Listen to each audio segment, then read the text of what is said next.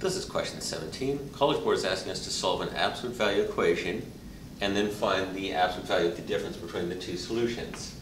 So if this is true, either 2x plus 1 is 5 or 2x plus 1 equals negative 5, in which case the absolute value of 2x plus 1 would be positive 5. Subtracting 1 from both sides gives us 2x equals 4. Divide both sides by 2 and x equals 2. Always do the same thing to both sides of any equation. Subtract 1 from both sides and you get 2x equals negative 6.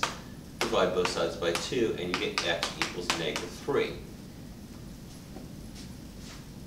A minus b is 2 minus negative 3. Absolute value is 2 plus 3. Absolute value is absolute value of 5, which is of course 5.